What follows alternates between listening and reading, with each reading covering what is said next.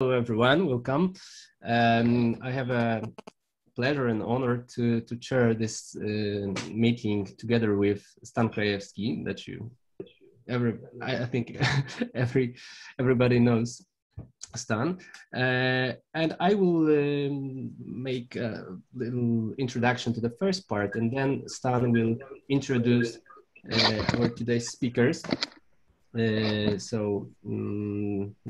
Gabbay and Timotheus Kampik. And I would like to say a few words about ourselves and why we are here. I mean, all of you know Stan, who is a great logician, mathematician, and philosopher, known as the one who introduced the classes of satisfaction first, and then he had a lot of works on Gödel's theorem and the relationships between logic and religion. And this is why we had a great pleasure to co-organize with Jean-Yves and Ricardo the second Congress on Logic and Religion in 2017 in Warsaw, where we had such speakers as Saul Kruk, Michael Heller, and Gabbay, who presented this project that he will say something about today. And then we had a great opportunity to prepare a volume, a Theological Discourse and Reasoning. I give you a link, direct link to this volume here on the chat. And some of the papers are in open access, some of them unfortunately not, but we invite you to see what's inside. So it was also a great adventure to prepare it together with authors. And we are still somehow in this topic of logic and religion. It is very nice that also the younger generation had a nice response to this idea. We have now a new scientific circle established by students from the University of Warsaw, the Circle of Logic and Philosophy of Religion, and we are kind of mentors, Stan and me, of these students. So this adventure is going on all the time, and now we hope to organize together the third and fourth Congress as well. And now we have a new idea. So the association that will somehow combine all these activities, be a basis for them. So I would like to ask Ricardo to introduce us to this idea and say something about this association called LUW. Ricardo, the microphone is yours. Thank you very much, Marcin. Thank you, Jean-Yves, for the invitation. Hello, everyone. Yeah, so Marcin has already said something about what I'm going to say right now. My topic is this association, LUW, the Logic and Religion Association. From a general point of view, I might say, and Marcin has already mentioned that its goal is to somehow advance research in this field that we might call logic and religion. And this is being achieved mainly through this Congress series, the World Congress on Logic and Religion, and also through manuscript publications, of course, and also through the realization of other scientific events. And I'm going to speak a bit about that. I want to show you our website, okay? But before that, I think I should mention two things, if you allow me. It won't be new, perhaps, but perhaps I should mention that. The first one concerns this field that we are calling here logic and religion. I mean, some people might find it strange to see these two words together in the same expression, logic and religion. How come logic and religion? What they have to do with each other? Is there such a thing as a research field called logic and religion? Of course, any informed person knows that although logic may appear to be opposed to religion, both have a long history of cooperation, right? We have centuries of attempts to develop and analyze arguments for and against the existence of God. We have also a kind of project of showing that the concept of God is coherent, or we might say consistent, which can also be shown to be a logical enterprise. And from the point of view of contemporary philosophy of religion, these two projects are kind of the two main fronts of the debate over the rationality of theistic belief. And in addition to that, we know that many religious traditions, they have somehow or other used logical concepts and logical tools. But still, despite of this, it might seem odd to talk about a research field called logic and religion. So in one sense, I might say here that the goal, or one of the goals of this association, LARA, is in some sense to dispel this oddness and consolidate logic and religion as a recognized research field.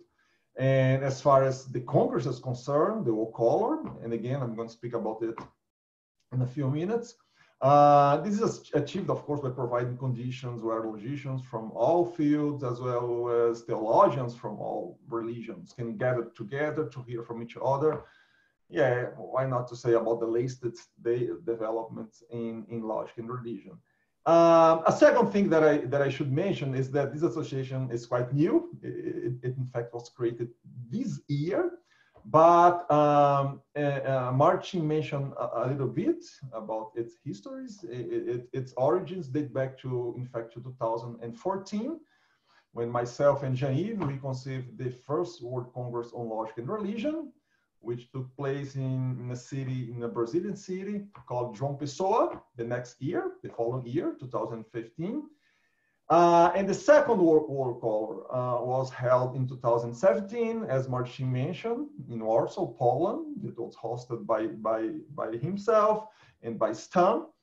And we had distinguishing scholars in both congresses, such as Richard Swinburne, Jean-Pierre Declercq, so Kampik, and Gabbay also, who's gonna speak today, among others.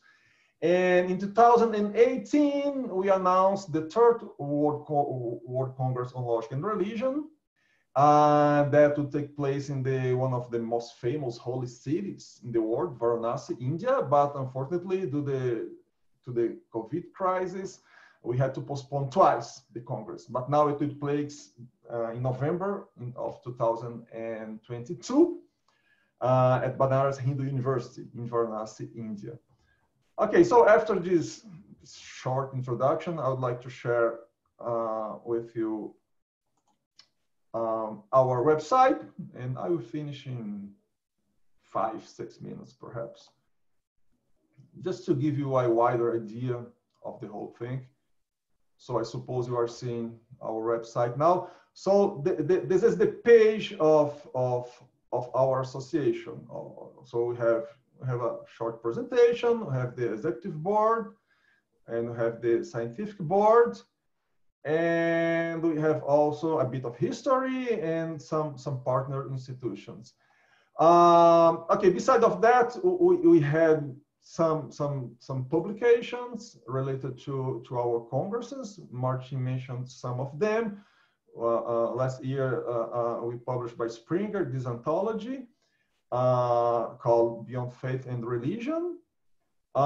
We had 3 special issues of Logica Universalis, the one which Marcin just mentioned, and 2 others, two special issues of Logica Universalis, 2 special issues of the Journal of Applied Logics, and 1 special issue of Sophia. So these are our publications. Okay, so we have here a page that shows the previous congresses. So beside the 2 congresses that I mentioned, we had also like a special edition in the World Logic Day. It was an online congress. So if you click here, we're going to find information about all these congresses. This is the second one, which took place in Poland. And this is the first one, which, as I said, took place in here in Brazil. So our third Congress, hopefully, will take place next year, November, in Varanasi. So call for papers is open. We already have many submissions, and we expect to have more. Okay, so here's the call for papers, keynote speakers, and more details would come soon. But a new thing about this Congress is that inside the Congress we are going to have several workshops. So and each workshop will have its keynote speaker or keynote speakers, and its chairs and so on and so forth. So they are somehow independent, but they take place inside the Congress. So far we have 7 workshops: one about consciousness and the self, other about formal natural theology, Judaism, Christianity, and logic. The third one, logic and religion, Schopenhauer, logical pluralism and logical revision, mathematics and religion, and finally, logic of paradise. I'm gonna write in the chat the address, so if you wish, you can take a look at the website. And finally, we are going to start. This is not yet in the website, okay? But we are going to start next month a series of webinars. It will be 1 webinar per month. So there will be a page in the website with the dates, with the name of the speakers, and so on and so forth. So you are all invited to attend. And that's it. I think I was pretty quick. Okay, so thank you very much, Ricardo. Now, although we are all waiting for our main guests, let's have a short questions and answers session. If you have any question, please ask now. Perhaps you'd like to know something more. Can I ask one question? Yes, please. Since it is in Varanasi, I was wondering whether there is any session on Indian logic or like that. Yeah. In the next Congress. Yeah, see, because we are organizing the Congress like that, as any other Congress, okay, once we have all the accepted submissions, we are going to divide those presentations into teams. And we have already a lot, many submissions on Indian logic and Indian philosophy. So certainly there will be, okay, 1 or more sessions on Indian logic and Indian philosophy. That's sure, but we are gonna let people know about that just when the calendar of the Congress is made available. But beside that, there still might be other workshops, and we do want that there will be at least 1 workshop related to Indian religion or Indian philosophy. So that list of workshops is still open. So probably there will be 1 workshop related to Indian stuff. Okay, thank you. May I answer a little bit? Answer to the question, add to your answer? Sure. I've been working through the University of Luxembourg with a group in Vienna of Agatha Ciabatoni and Erika Fresh. They work on the, similar to the way we do Talmudic logic, they do the logic of the holy scripts of the Mimamza. So you could invite her, that group. I'll put in a chat just a letters paper they sent me. Okay, thank you. I see it. Thank you very much. I mean, this is a good initiative, what you're doing. It's very good. All this logic and religion, the source of everything. Thank you.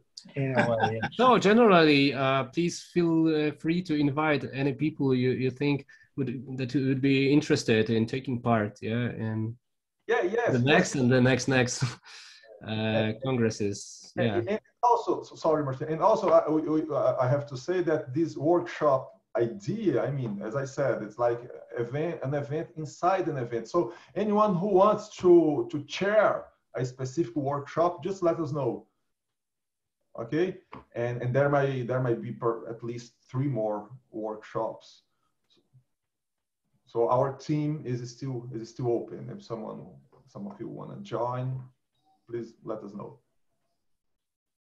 Okay, are there any other questions? Yeah, yes, I want to say something, Peter. Yeah, I've contributed to a volume edited by Marcin on I've contributed on thought experiments, and I will also, yes, yes, yeah, very good. And I will also be contributing on religious thought experiments for the conference in Varanasi.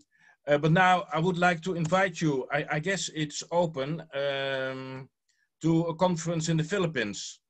It was also philosophical events, emerging philosophies of religion in Southeast Asia, second summit of the Union of Societies and Associations of Philosophy in the Philippines.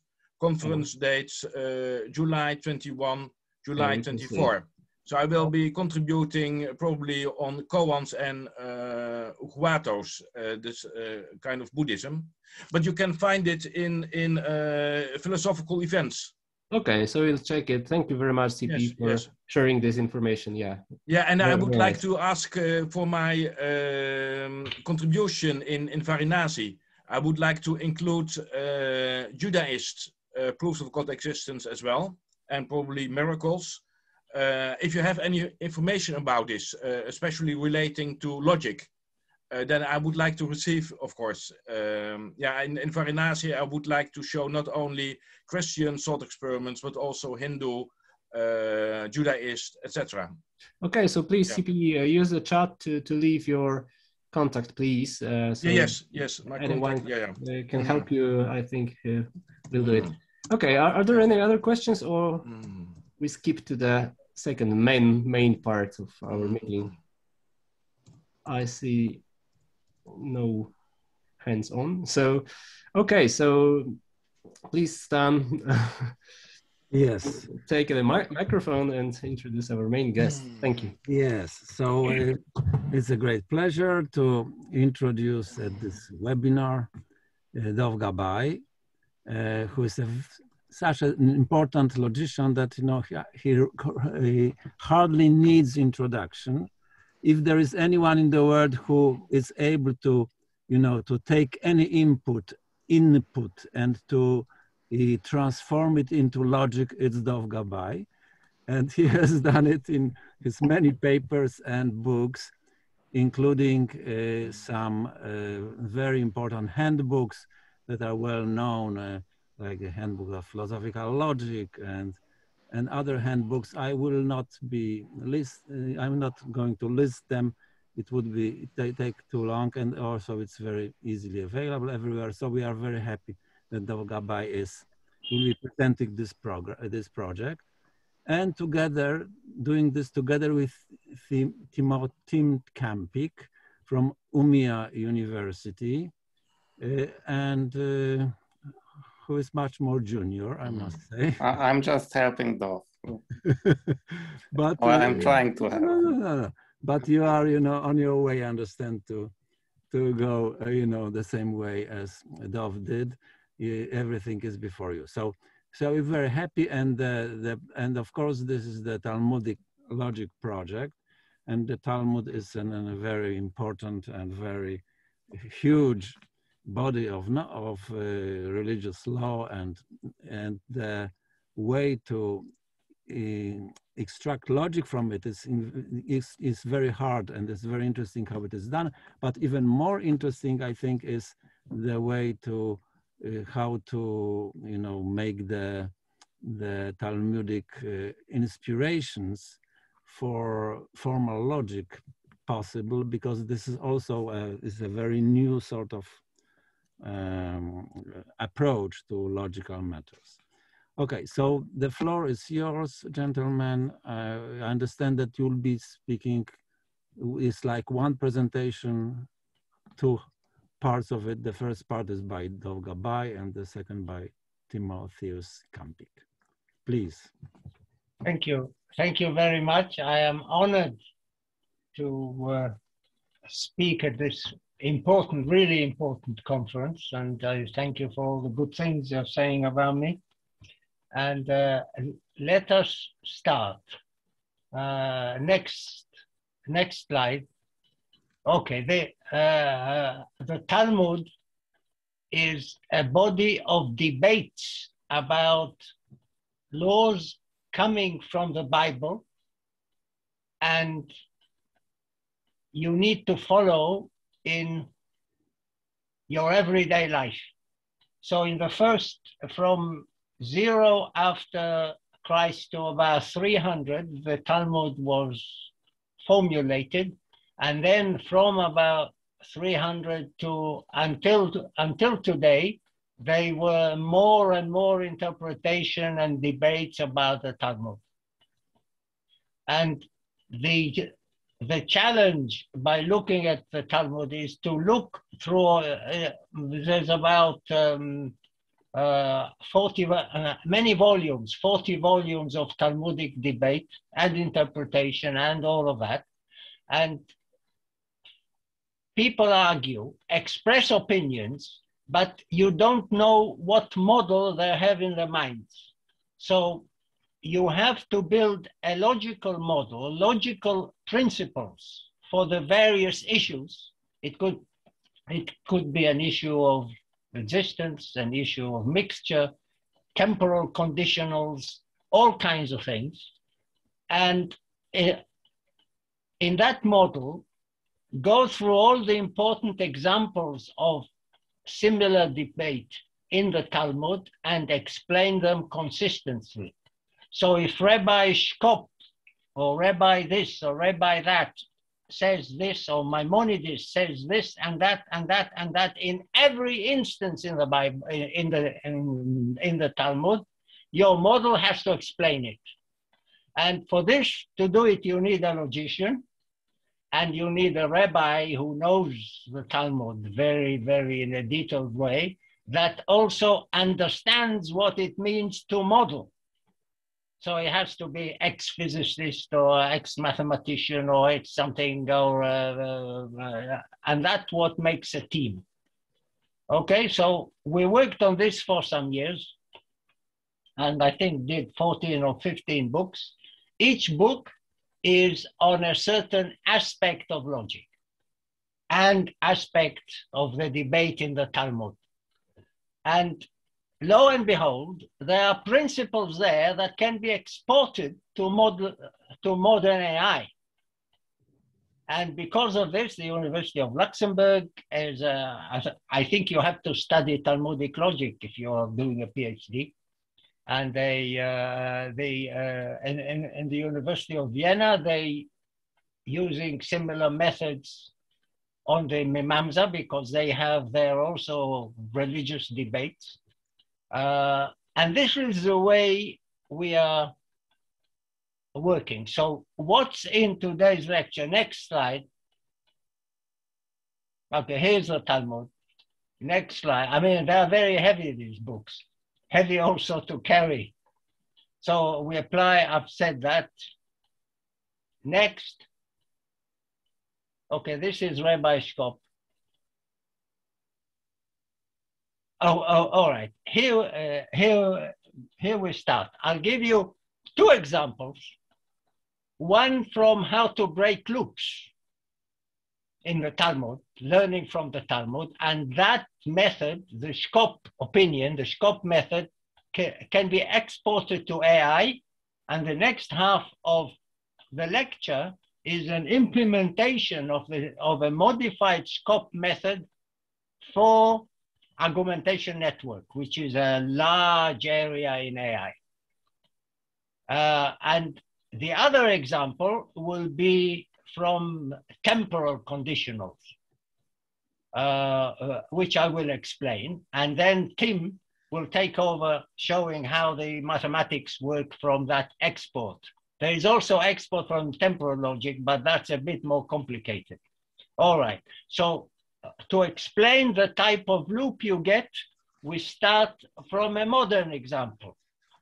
This is what you see is a picture of J.K. Rowling and her father. She wrote the books of Harry Potter, very famous. she gave a set of books signed by her as a gift to her dad. This was in the British newspaper. Her dad needed some money and he sold the books. A bit odd, I must tell you. Next. Okay, so here we have a Talmudic-like loop. Because when you give a gift like this, you give it as a gift, you can't sell it. I have gifts from my mother-in-law. It's somewhere here. I can't sell it. All right? And very simple. But look at it from that point of view. The condition of at time zero, the condition of the gift being a gift is that you don't sell it. And if you sell it, it's no longer a gift. It's no longer yours. So here we get a loop. Time zero, the books belong to her father. Time one, he sells it. He violated the condition of the gift, and therefore it's not his. Therefore, he can't sell it. If he can't sell it, he's not selling it, it's his. If it's his, he can sell it. If he sells it, it's not his. That's the loop. Next. In modern argumentation network, you have a loop like this. I mean, think of it, A, B are two people as a mathematical loop. A says B is lying, B says A is lying. So in modern logic of this modern argumentation, you say you have a choice who you want to believe. I mean, you go to court, there are two witnesses, you say, one saying one is lying, the other saying, I mean, you believe one of them. Okay, or you don't believe either of them, but something happened, so you have to believe one of them. The Talmudic logic, by the way, has special rules for that. It's not as simple as that, but we are not into this. Here, you can't say, all right, A, I mean, what is A? Gift of a books, B is sell the books. You can't say, I accept selling the books, because there is a temporal. You can't sell if it's not a gift. So the scope principle says the last action causing the loop is illegal. That's how we solve loop. But this is in the context of actions. Now I'll give you a more interesting loop. Next. Okay, so this is a divorce loop. This is from the Talmud. A husband and wife, the husband gives divorce to his wife at time zero. They have children, let's say one child, and the man is religious. He said, I'll give you a divorce. You can have a custody of the child, but the divorce is valid only on the condition that when the child time to go to school, let's say, when is the school? Time 3, right? You send him to a religious school, okay? If you don't do that, you're not divorced because the causality goes backwards. This is the backward conditional in time. Fine, so she says, yes, I'll do it. At time 1, she is divorced because it's not yet time to send the child to school. So she has husband number 2, and she registered the children for religious school. Everything is ready according to the agreement.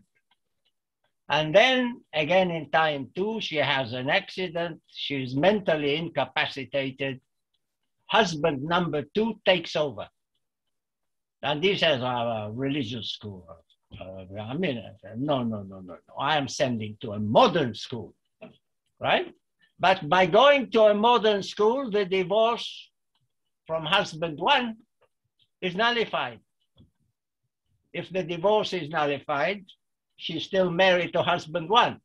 So her marriage to husband 2 is not valid. He can't take custody of the children. The children go to the school, to religious school as registered. If they go to religious school as registered, the divorce is valid. Therefore, husband 2 is indeed the husband, and therefore he can move to the non-religious school, and therefore you got a loop. What is the action? What is the action? The last action that closes the loop is husband 2 taking the children into the non-religious school. According to Rabbi Shkop, that action is not valid. Therefore, she's married, they can't go to the school. And that's it, we don't have a loop. So the Shkop principle, according to his interpretation in the Talmud, is the last action that causes the loop cannot be done. Okay? Again, note here, in modern, if you want to write this in modern argumentation networks, where there are attacks and so on, you need to know which one is the last action. Otherwise, you can't model it. So the export to resolving loops in modern argumentation is, tell me the ordering of the actions of these. How did these nodes ABC got into the system? Which one is the last one? Therefore, if we want to apply it in modern loop resolving, we have to have orderings. And if we don't know the orderings, we have to write a proper program that will make sense from the modern point of view. And this is what Tim will show you in the second part. Okay, next example. This is another example, not about loops, but about going backwards. A very interesting one, because you have a lot of these in the Talmud. I am telling the story in a more modern, and Richard Feynman, you know everybody. Everybody knows him. He likes to play the drums. Next. Okay, so what happened with him is here. Richard Feynman and his young wife, or let's call him now the drummer, lives next door flat to an old professor who likes a bit of peace. All right? But the drummer plays the drum every night. So that old professor went to the drummer at time 0 and said, look, here is $10,000 on the table. That's yours in cash. On the condition, just like the divorce, on the condition that until time 1, until time, what happened? Time 2, until time 2, let's say for 3 months, quiet, no drums. Okay? That's the deal. In the middle of, after a month and a half, just the time 2, after a month and a half, the drummer dies, drops dead. Okay? So why? Because he bought a motorcycle with a 10,000 and he had an accident. Okay? He's dead. The wife comes and says, all right, the deal is on. There won't be any drums. The first month and a half, my husband did not do anything. And the next month and a half, he's dead. There won't be any drums. Therefore, the money is mine now. That's it. 3 opinions. Rabbi Fisher says yes. Yes. She's right. Why? Because there are 2 possible histories. History 1, there's no drumming in the next 3 months. History 2, there is drumming. In history 1, there is a deal because there's no drumming in the 3 months. In history 2, there's no deal. Since the guy's dead, there was no drumming. There will be no drumming. That's it. We know which history we are. We know the deal. That's Rabbi Fisher. Rabbi Shkop says, deal is off. No deal. And Maimonides, that's an interesting thing as well. Maimonides says, wait until the end of the 3 months, and then there is a deal. Okay, so what's going through their minds? And you have things like this all over the Talmud. You have to construct a model that explains everything and makes sense, right? Okay. Any questions so far? All right. And the model is this. איפה זה נמצא? הרב פישר. What? הרב פישר, איפה הוא נמצא? איפה הוא כתוב? I don't know. I don't remember. Yeah, you have to look in our books. Our book, it's probably mentioned. Okay. I'll send you PDF of the book, okay? I mean, we wrote 15 books. The structure was Hebrew in the volume, and the paper, a proper published paper in a journal at the end. And then we collected all the papers and made the thing into one volume, all in English. So I'll send you the Hebrew and okay? The English I can send immediately here. When Tim will be talking, I will find it and send it. Now, what is the model? You start at time 0. That's where the deal is. You go forward in real time 3 months. The professor, the drummer and the professor. In the middle of these 3 months, after a month and a half, the drummer dies. But time continues, and assume the professor lives until the end of the 3 months. The model is those two shake hands after 3 months, jump in time, simulated time, back to the beginning, go forward again in the simulated time to 3 months forward in simulated time, and then life goes on. And that's where the deal is finished, is done. Okay? That's not how Rabbi Shkop says. They both have to go back in the simulated time. One of them dies, no deal. Maimonides says one of them is enough. That's why he says wait until the end and then the deal, because then the one alive will go back and forward again as a mental simulated construct. And Rabbi Fisher says, no, it's two histories. It doesn't matter what happens as long as the condition is fulfilled. Now, you may ask, what kind of construct is this? It works, but what's the intuition behind it? And for that, look down at the example of Henry VIII. Henry VIII married Anne Boleyn at time 0. And probably, I mean, I have no evidence, but I assume all English kings, kings or not kings, they must have committed adultery. Let's assume he committed adultery, right? At time 1. At time 2, he annulled the marriage backwards, okay? Therefore, he didn't commit adultery. So he wasn't married. At time 2, he wasn't married. He annulled it. But still, you feel something is wrong here. Why?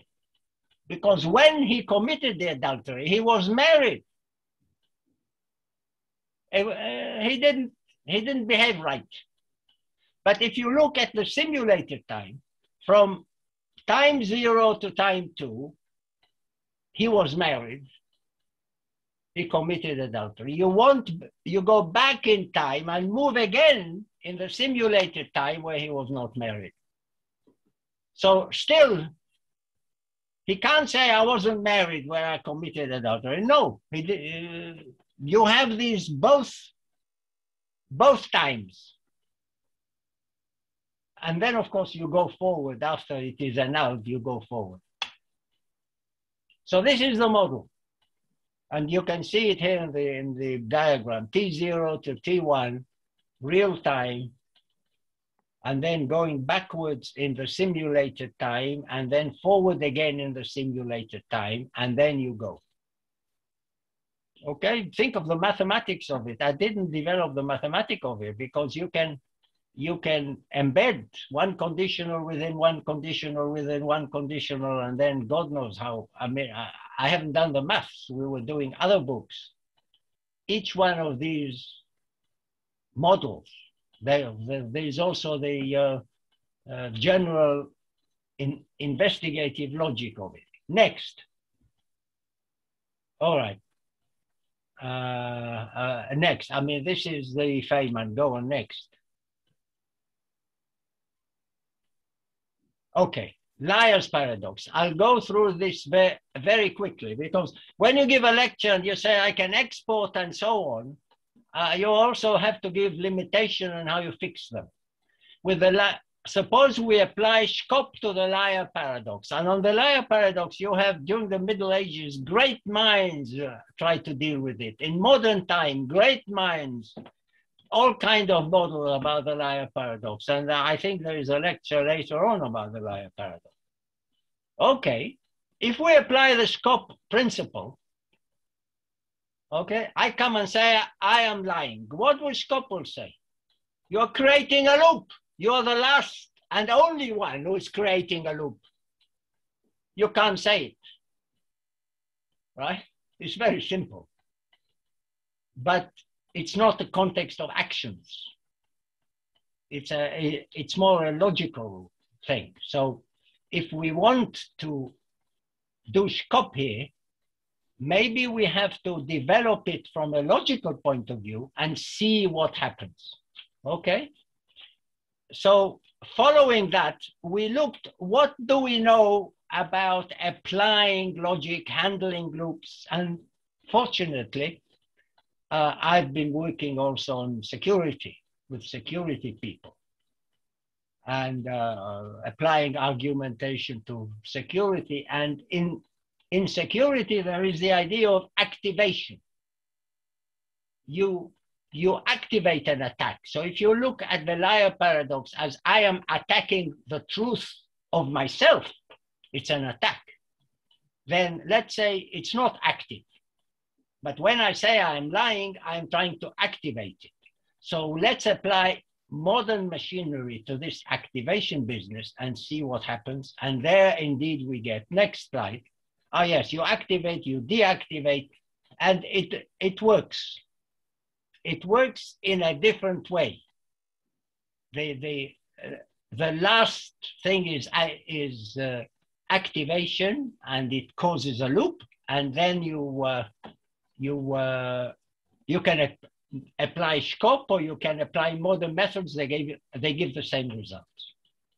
But I won't go into it. I'm writing a paper on it, and I'll send it to the medieval people to comment how they think about it.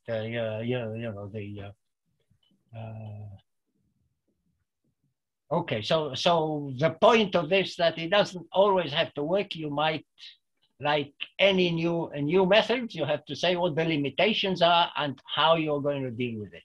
Next. Okay, I mean, these are details of how you activate on deactivate, annihilator points deactivate, and if you kill the annihilator points, you activate. It's all technical, but it gives you an idea. Next. Okay, now Tim will take over. What he's doing, he'll explain how Skop is modified and applied to modern argumentation networks. Okay? Okay, thank you. Just in a moment, but perhaps there are things to clarify before we go to the second part. Okay, a question. So maybe there have been on the chat, there have been some questions whether it is really possible to have a condition for divorce that would, annul it. Just a minute. Yeah, yes. Maybe my point is that from where does it start? Because I wasn't looking. Just the problem is how realistic is in the law or the laws. I mean, what they do in there are modern conditions times. of divorce that can, yes, that they can go backward and. Yeah, you can put other conditions like I mean there is a problem if okay, I'll tell you something else very interesting from the Talmud. Suppose my wife and I go on a cruise in a ship, right? And then we stand out on the looking at the sea, and I fall overboard. In the middle of the ocean, I fall overboard, and then my wife will go and say, I am now a widow. She'll go to the court, she'll say, how do you know? Well, my husband fell overboard in the middle of the ocean, nobody found him. They say, well, I'm not sure, maybe he was saved, maybe some fishermen found, who knows? They wouldn't say you're a widow, you can remarry, okay? But if she says, now, you listen to this, if she says, I know he's dead, why? Because I took a kitchen knife. I've had enough of this bastard. I took a kitchen knife, stuck it in his heart, pulled his heart out, and to cover cover the evidence, shoved him and everything else overboard. Okay? So the rabbis will say, yes, you are a widow. How about you being a murderer? There is another principle which is similar to the liar. You cannot confess to your own, you cannot incriminate yourself. So 500 years of inquisition based on confessions will not work in the Jewish religion. So she will be a widow and you can't prosecute her. All right? Now, coming back to this widow business, suppose I want to protect my wife against stories like this. Not that she kills me, but if I fall overboard, then nobody will allow her to marry somebody else. So in the marriage conditions, I put in that if there is any doubt or if I get killed and my body is not found or some sort of conditions will nullify the marriage backwards. You see, and I think soldiers get something like that. I mean, you can do all kinds of things because the idea of putting condition backwards is there. I think in the Islamic religion, they don't allow, there is past and now. Don't start making deals about the future. Don't bring conditions into, I mean, this is also, we try to investigate. I mean, it's so rich, all these religions. There were very smart people in the past. It's not us who are smart. They are the ones who are smart. Right? The generations go downwards, not upwards. This is another Talmudic idea, yes. Thank you. So I think there is no need to go further because but we all feel and see how rich the whole field is and how interesting are those developments. I think it's now a good moment, and we come back to questions and comments for the second part of the talk. Please, Mr. Kampik.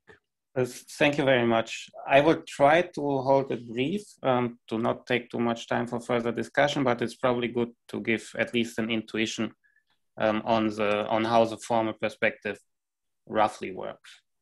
And what we do is we apply this intuition that Dov gave to argumentation frameworks.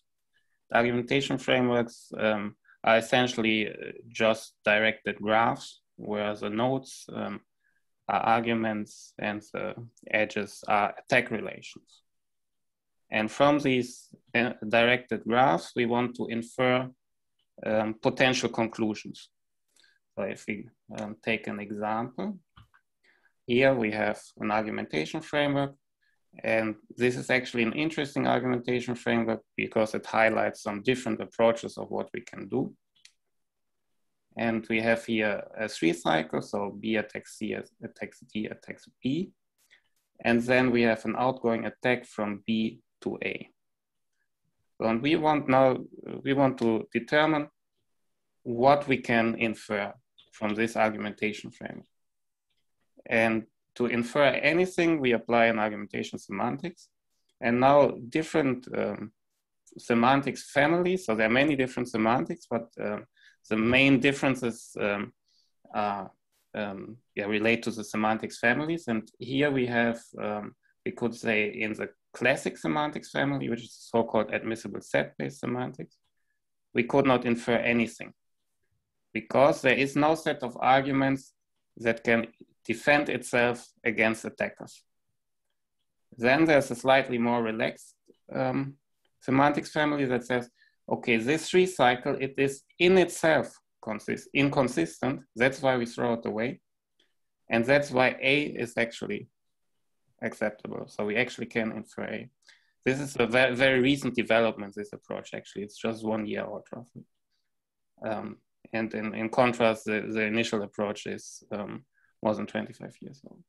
And then yet another approach says, we can actually infer anything from here that is in itself consistent. So we can infer all maximally conflict-free sets from here, which would be, can either infer B or BA or CA. And this is just the general problem that we study here. It's very, very simple, and some people say it's simplistic, but studying it can give us some interesting insights. So what do we do again when we have a Talmudic problem? We could say, as Dov already mentioned, we start with just some propositional atom. We infer it, and when we have a loop, we bust the loop. But of course, we need to have a systematic approach to this. Let me skip this. And just to relate also to the AI part of things, of course, we could study here knowledge bases with conflicting information. So this approach that we introduce is not only useful for Talmudic approaches, but also for modern AI approaches. And of course, this is a nice thing that we start somewhere and then we see that something is generally applicable. So very roughly, what we do is we start with one statement, we add additional, so with one argument, we add additional arguments. And then based on how the graph changes, we want to decide whether we can just keep our previous inference. And this would mean that we add the new argument to the inferred set if there's no conflict with the previous inference, or we discard it if there's a conflict. Or if the change in structure dictates that we need to change our inference, we swap arguments. So we change our order. So that's the argument that we have just added precedes the previous argument. And I will try to show this. And this is a new approach because existing approaches don't do this argument by argument construction. So let's go a bit faster so that we can have enough time for discussions. So here we would say we start with A, and then we expand to get the argumentation framework AB with mutual attacks. There is no need to change our current inference. Why is that? Because there is no clear evidence that A needs to be rejected. So, and technically we can say the strongly admissible set in this argumentation framework does not attack A. So essentially, if there's an argument that is defended directly or indirectly by an unattacked argument, and this argument attacks A, then we would have to discard A. But this is not the case. And then we would add C here. And again, we have a conflict here, but there's no reason why we would need to change our inference. So we would test, we call a test function, you could say, and check if we would have to change our inference, but this is not the case. So we will end up with A. And then we can continue here and add D. With D, we don't have a conflict, so we infer D. Then when we add G, we obviously don't have a conflict and infer G in addition. But now we add F. And now we have an interesting problem, because what we do is we consider the partial order that is established by the graph of the strongly connected component of this argumentation framework. We throw away all arguments that we have already discarded that are upstream from the node in the strongly connected component graph where we currently that we currently manipulate, you could say, and then we check if there's a conflict with the set that we clearly have to infer, so the set that is strongly admissible or clearly defended, if we just go top down through this tree. And actually here, if we would say A is in, C is out, D is in, E is out, then F is in, and G is out. So now we have to change our inference. So now we need to see what we do. And what we do here is we swap the arguments. So we swap, in this case, G and F, and we add F first and then G, and we see if that helps. So in this case, we can assume a simplification because we are already done with what is here, what is upstream, let's say, roughly speaking. So we start with D, we add E, E is clearly out, F is in, G is clearly out, and then E can also not defeat F. And then we have our inference. And like this, we can draw inferences from any sequence where we, on which we have a total order on any argumentation. That's at least our conjecture. So we don't have a formal proof yet. It's important to say. So this is our conjecture that this works. But the question is, what if we cannot assume a total order? What if we add two arguments at the same time? And then we just say, we assume all orders that could be there. So if we have no order at all, we essentially generate all permutation sequences and check them. So let us go through an example again. So now we take this, a similar example, but we assume we don't have an order. So we have this argumentation framework and we generate all orders from it. And what we then do is, again, we start with A, and here it's clear we get A. Now what we do here is interesting to see that here we discard our inference because here we don't respect the order of the strongly connected component graph, or the partial order of the strongly connected component graph. So we simply discard this. Here we clearly get B. Here again, we have to discard it. Here again, we have to discard it as well. Here it's clear because C is always defeated. And what we then get, in only two of these permutations, we actually get the result. And then we say our potential inferences from this that we can draw are either A or B. And this is consistent with, or roughly speaking, consistent with how some argumentation semantics behave, that given some graphs, there are different sets of arguments you could potentially infer. So in this case, it's quite common that you could either infer A or B. What is interesting that this notion is well aligned with the idea of economic rationality as consistent preferences over a set. So for example, if we see the classical admissible set-based or rather skeptical approach to argumentation, if we start with an argumentation framework A, and we say that this inference of A would say that we prefer inferring the set of A over the empty set, and then we expand our argumentation framework to this 3-cycle, then our preferences would actually be inconsistent. But in our case, we would be able to still infer A. So we would keep our, you could say, the established preferences or the implied preferences consistent. There are also some advantages when it comes to how we handle, one could say, edge cases. For example, long even loops. So in some existing argumentation semantics, we have the problem that we can infer the set AD from this argumentation framework. And this doesn't really make a lot of sense, because it would say, if A is in, then B is out, and C is in, then D should be out. It's just not intuitive.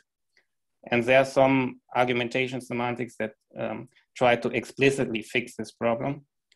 But in our case, we actually fix this problem naturally, because the only sequences that, that are, let's say, legal in our approach are actually the sequences that go essentially follow exactly the line in which we can construct the cycle here. And then we get the possible inferences A, C, and D, and B, D, and F.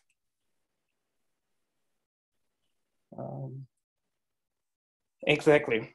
But we have some open questions here. So this is late breaking work, just to show a bit how Talmudic logic relates to hot problems in symbolic AI. But we don't know exactly how our semantics that we get behaves, and we still need to compare it in more detail with existing semantics. What we also think, and this relates to some questions that were raised, is that this approach could be used for example, in legal reasoning scenarios, where you, for example, need to establish an order or partial order on the arguments that models the burden of persuasion. So that, for example, if in doubt, some argument should be inferred or accepted, or if in doubt, another argument should be rejected, and so on.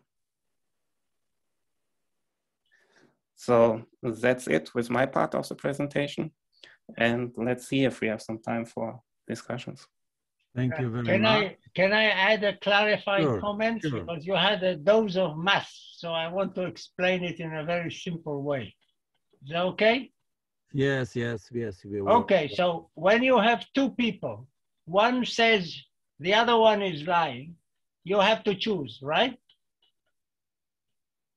Or you don't believe either of them, but you can choose one of them and say, I believe this one, he's telling the truth, then the other one is a liar.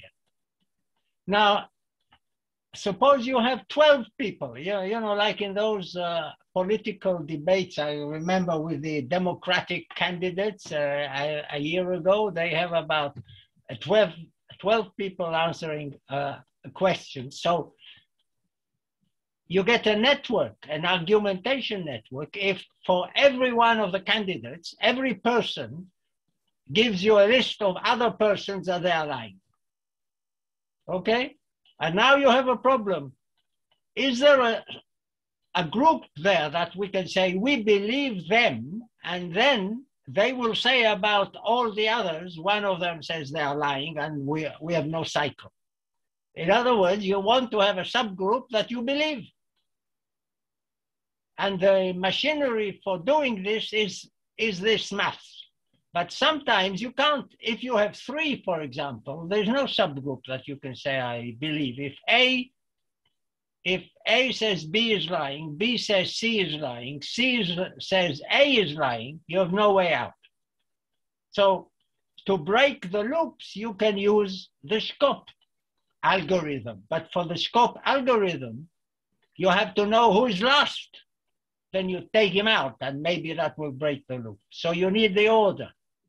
So basically, it's mathematics where you have so many people contradicting each other. You make a graph and you try to find the maximal group you can believe. There may be more than one. So that's the thing behind it. Okay, that's it. Thank you for the clarification. Are there any more specific questions to the second part of the talk?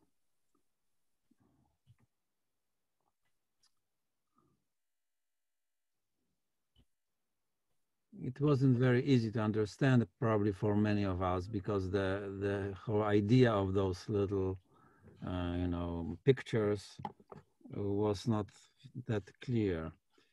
But anyway, I'm sure there are some among us, some people in the audience who have dealt with those issues, so they can comment.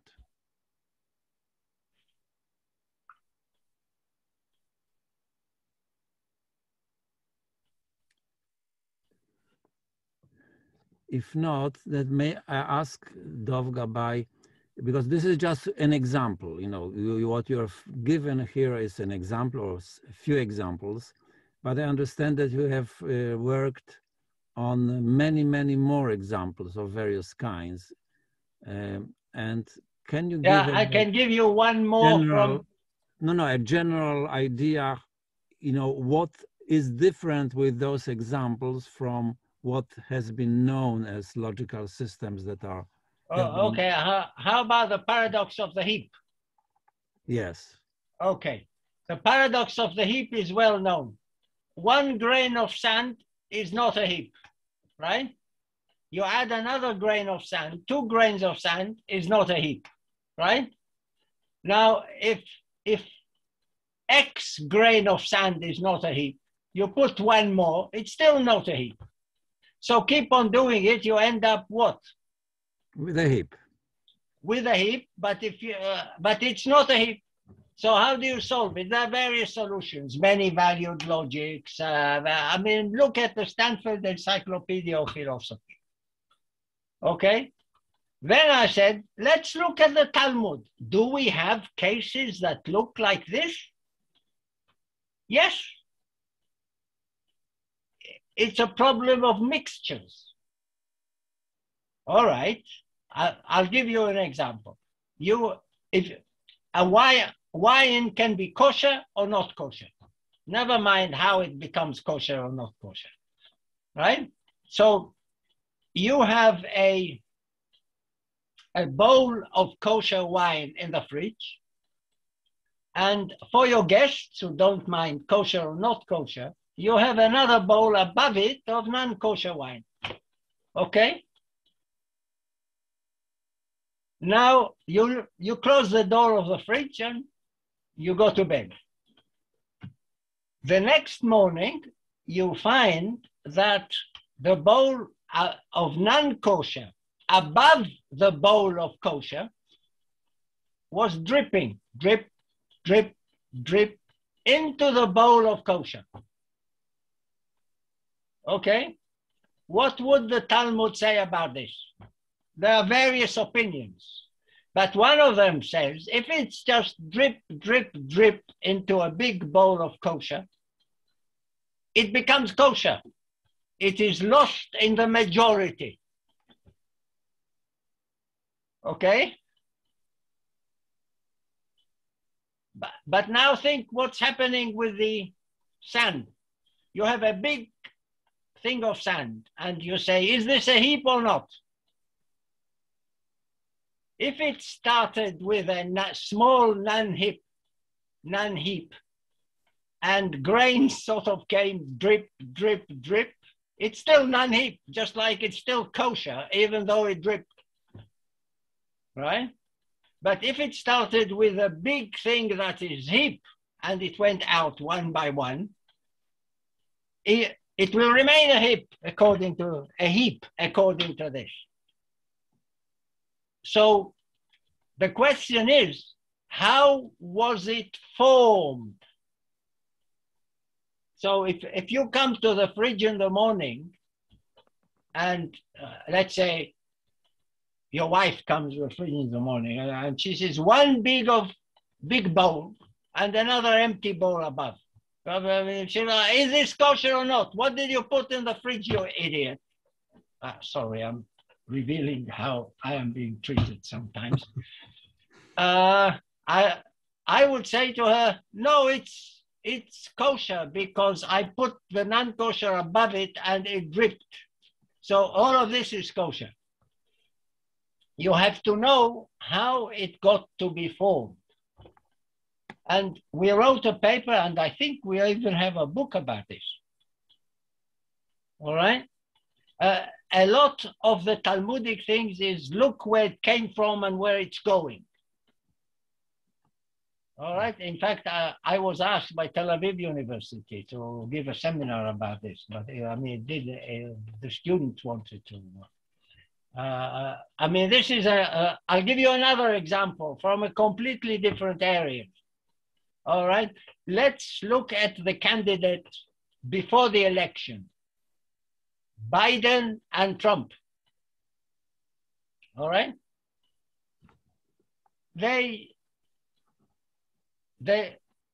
You didn't know who's going to win, right? Before the election, you didn't know. But there are people like, what's his name? The Microsoft guy is worth $50 billion. The other one is another 50. Between them, they decided to do the country some good, donated $200 billion to be available. Now listen to this, to be available to whoever's going to become president to use for good causes without having to go to Congress and then the Democrats fighting Republican no, cash in the account, donation before the election for the president that comes after the election. All right? Now let's think about this in a Talmudic way, not in a British way. The British way said you put it in an account, you put a lawyer to control it until after the election, then the lawyer will pass it on to whoever wins. There's no question who is in charge at any time, but that's not the Jewish way. You always have to make it a bit complicated. So if you don't appoint a lawyer or nothing, you have to wait until after the election to know who is in control. But $200 billion is a lot of money. And you have to make some decisions, maybe donations, maybe investment until the end of the elections, right? So who is in control there? Both of them? Both of them continue to be in control after the election, even though one of them is president? If one of them is the president, is he in control backwards or only from the time he started? You see, all these temporal things, because you can go back and forth in time. There are various opinions about this, and we have to model how they see it, what they think. Okay. Okay, thanks a lot. Yeah. These are wonderful examples. There are some questions. One is supposed to be asked by D'Agostini, please. Oh, I see. Is it possible to apply the rules of revision to ordering of arguments in argument? I suppose so. You have to interpret them and ask where the argument, the thing in here is, where does the argument come from? And once you know where the argument comes from, you can make decisions about ordering argument. Yes, it's context. You need context. Yes. There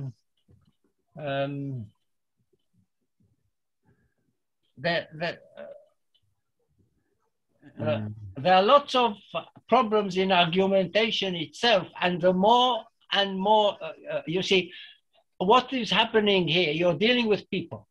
So the more and more AI and logic comes more true to what people do, the more you benefit from the Talmud, because they have figured these out already, or many of these, they already figured it out.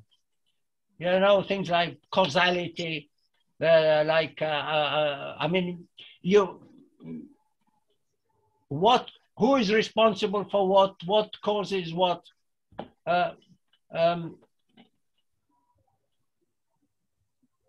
So this is basically what's happening. You want to model the human more and more in order to sell him stuff, or to build robots to help him, or to build robots to replace him.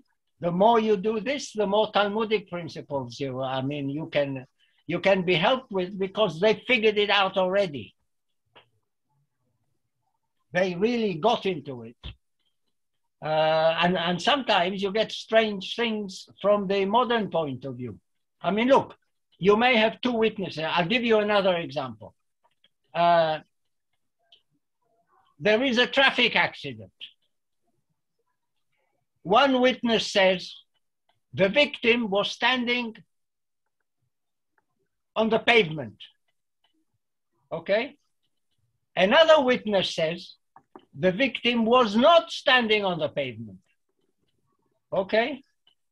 One Talmudic solution could be semantic. It will say one is English, one is American. In American English, pavement is where car move. And in English, pavement is where people move. And actually, they've seen the same thing. Fine. Otherwise, you believe one and not the other. But what if two other witnesses come and say, you are witness one saying you were standing on the pavement at the time of the accident, but you were sitting next to us in an aeroplane flying to America. How could you have been there? Right? Got it? Yeah. What modern logic will say, fine, you've got 4 witnesses here. 4 witnesses with some contradiction. No, the Talmud will say, because of the way these 2 witnesses come, in Hebrew it's Edim Zomemim, it has a special name. If they come this way, you believe them and you disqualify the alleged one that was on his way to New York, simply because of the way it is done. I don't know how to explain it. To model this sort of thing, the sequences of the witnesses, but that's the way it is. I mean, so you look at every place in the Talmud that they have something similar and try to model what's behind it. Yeah,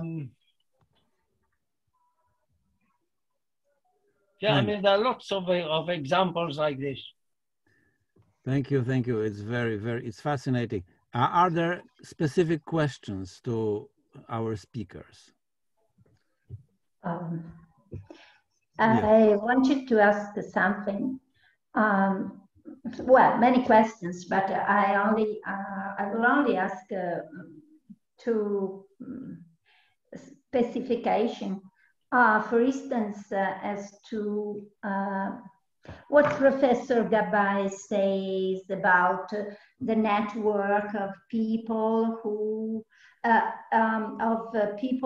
say that the other people lie, or rather, let's suppose there is a group of 3 persons, 3 people, and each A, B, C. A says every sentence but for my sentence is false. Well, in this and the other say the same thing. This is a LUW paradox. Yeah. Okay. Yeah. If okay. Well, my question is clearly in case of LUW there is no self-reference. Okay. But there is a sort of circularity, because there is a big discussion about if whether there is or there is not. Well, your position, according to what is your position, your framework? What can your framework say about this particular chained or sequential liar? First question. The second question is that your graphs, this is specifically for Timothy, do your graph are based on Peter Axel and non-well-founded set theory? Because you know those systems of errors, nodes and errors, or branches, and okay, is there a set theory at the basis, a non-well-founded set theory at the basis of your position? Okay, thank you. So there are two questions, both about infinite networks, really. Okay, yeah. Please. Okay, I will tell you some of my problems when I work on this. The community, including some of the people here, like Arnon Avron, for example, I think, they would want to use set theoretical means to solve the problems. So, so if you have a graph and some mathematical question about it, you want to give some definitions, explain what the problem is, do some set theory on it, maybe some induction and so on, and find the solution. And find the solution could be an algorithm, but the solution is qualitative. So to explain it without mathematics, let's look at it this way. Have a glass of water, half full, all right? Said theoretically, there is the water and there is 50%. Okay, when you say half full or half empty, this is algorithmic, because when you say half full, you mean you intend to fill it, and when you say half empty, you intend to empty it, and it makes a difference. It makes a difference of how you are going to use it and compute with it. But set theoretically, it's basically the same. So when you show me a graph, let's say a cycle of 3. A says B is lying, B says C is lying, C says A is lying. A cycle of 3. Okay. Now this cycle of 3 may appear in a bigger point, a lot other points around it. But the other points around it may cancel each other and the cycle of 3 remain intact. But if you use some certain algorithms that make sense, the cycle of 3 may be able to be solved if you find who is lying and who is not using an algorithm. So for this, we made a manifesto, I think 10 years ago, that the nature of an object is not just all its properties, but what you intend to do with it and how it came into being.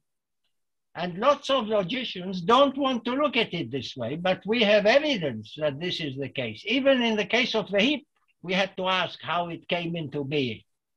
I mean, and this is, the Talmud is more algorithmic, what to do and what, according to this manifesto that we put forward, I think 15 years ago.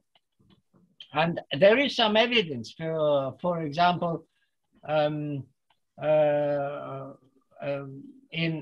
Rome, Fiora Piri at the time, she won a competition for robots recognizing, you see a person lying. Is he an injured person or is he just fellow sleeping in a card box? And she won the competition. Why? And as I said, how did you win this? What was your algorithm? I mean, what did you do? How did you construct your robot? And she said, I gave the robot various ways of constructing a person from parts. No, and if the person or the body the robot sees cannot be constructed in any way, is injured. And because of that, she won. Ask, where does this come from? They also made experiments with monkeys, checked the neurons in the brains, and when they see half full, they think of it as action is coming. And so something happens in the brains. There is, I think this is true. So a difference between the way we approach the Talmud and try to model things, we get algorithms into the modeling. Oh, okay. Okay. Thank you. Thank you. Now, Mr. Kampik, do you want to answer some of those points? Yeah, I think Dov also provides the answer for the second question, because most existing approaches to argumentation use this static view that you just determine some set theoretical properties. But then with many of these semantics, you have unintuitive edge cases. And what you can do then is you can try to find if there's another property that you can enforce and so on. And so in this regard, you have this direction of principle-based argumentation. So you come up with principles that intuitively make sense, or even you find some empirical evidence that this is intuitive, and then you try to enforce them. But we thought as an alternative, and of course it's it might not be a better alternative, but it's probably an interesting alternative. We start with the argumentation as a dynamic process. And we just see that if we look at it as a dynamic process, even if it's not dynamic, then we go exactly back to the example that Dov just gave. We just look at all the ways this conclusion could have come to happen. Yeah, my question wasn't specifically about set theory, but about the graphs. Because the idea of that sort of graphs is quite closely connected for me, because as far as I know, to non-well-founded set theory. So it could be interesting to see the difference between. I thought only this could be a suggestion if you want to reflect on this difference. Yes. I'm sure. I mean, Peter Axel wrote a book. Peter Axel, yeah, right. sure. That's right. Sure. And he was the first probably who devised this idea of pay attention, because it was a situational semantics. It was inspired by Rice and Etchemendy. And so it's a very, very interesting and in a sense dynamic idea of set theory. So it is interesting how there is in your position, there is a sort of shift from that position to another position in which set theory is not longer okay. I'm going to tell you a secret, yes. Okay, thank you. I'll tell you a secret. Thank you so much. All right. Take a graph. Okay. And do set theory on it, fine. Now do an algorithm on the graph. Take this in. You can turn it again into set theory. You say there is a sequence such that there is existence. There is a sequence, and each point to the other point is connected like this, and it goes on like this, and you're back at a higher level. So if you want, you can do it.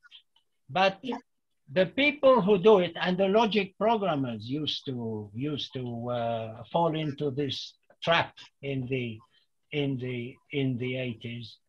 There is, you have to have distinction between meta level, object level, meta level, and the whole of humanity. They mix them too much and get confused. Yes, I mean, I'll give you a very simple example. Yeah, thank you. You want to promote. I was a head of department long time ago. I wanted to promote 3 people to professors. I went to the rector and said, look, they have done very well. Here is the evidence. Here is the letters. Promote them. And he said, I can't. I don't have the money. Now, having the budget or not having the budget is meta level. It is not connected with the fact that they have earned their promotion. It's a different argument from a higher level. So I said this to the rector, and I said to him, okay, promote them, but don't give them the money. At least they can say we're professors. And then he says, well, they can't. The administration doesn't work like this. Another meta-level problem, bureaucratic problem. So I said to him, okay, I'm resigning. I can't accept this. He said, you can't resign. I said, I don't have the authority. He said, you can't resign. So I said, when you go to the doctor and say, I'm healthy, he say, don't say you're healthy, I'm the doctor, I will tell you. But if I say I'm dying, don't tell me I am the doctor, I will tell you. I just dropped dead and I left the room. So that was a total confusion of object level, meta level. At the end, we compromised like anything in life. He promoted, I think one or two, I don't remember what it was. But he didn't say, I don't have the money, I can't do it. You have this mixing of levels. And for a long time, the logic programmers thought that they were doing classical logic. And classical logic can do everything. Mm-mm. Why? Because you can take classical logic and describe everything. Yeah. So washing dishes is logic. Why? Because you describe in logic, take this, wash, put here, break it, do this and do that. I mean, you can describe pizzas in logic. So, but it's meta level. It's just working as a language to describe something else. Object level is a different thing. So if you want to stay in the object level, then you put some algorithms and have principles like this and do them. Okay. Yeah. Okay. Thank I think you so much. now it's like an hour and a half since our beginning. I think it's a good time to think about ending the session, unless Okay, thank you. something very important things to say by the speakers or maybe by Jean-Yves or other colleagues. Thank you. Well, thank you to everybody. So the session has been recorded, and Hans, with managing the technical production, will put this video on the YouTube channel. And the next session of the webinar will be July 14. Will be on Schopenhauer, Logic of Schopenhauer. Okay, thank you. I want to say something on behalf of many logicians to Jean-Yves. He made the effort and make, what was it, January 4th? Yeah. The Universal Logic Day by UNESCO. Now, this is something. This is absolutely something. And thank you very much. Thank you very much, Dov, and also Tim, Stan, Marcin, and Ricardo. And we'll go on